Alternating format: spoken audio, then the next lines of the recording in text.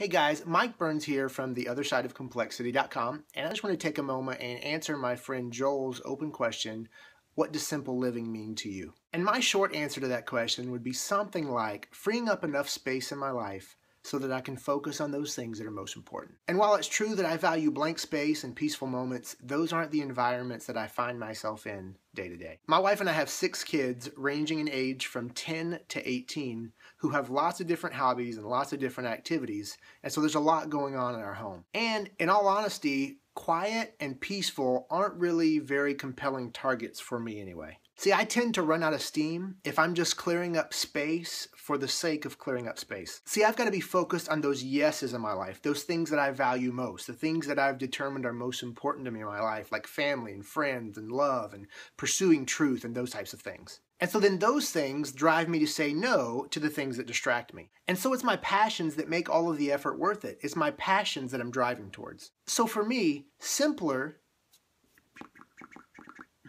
living isn't the destination, it's the vehicle that gets me there.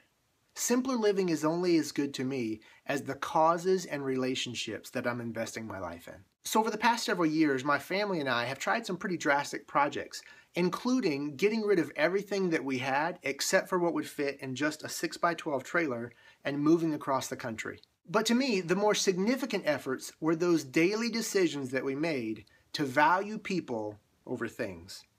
And that's what simple living means to me.